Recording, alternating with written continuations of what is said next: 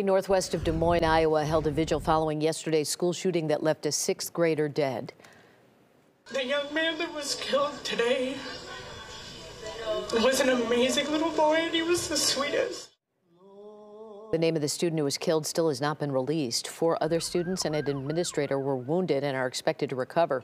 A 17-year-old student opened fire at Perry High and Middle School just before classes were to resume after the holiday break.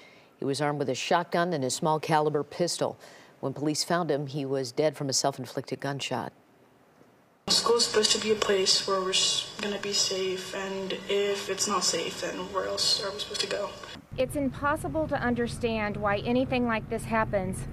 But again, I want you to know that we'll work tirelessly to get the answers so that we can prevent it from happening again.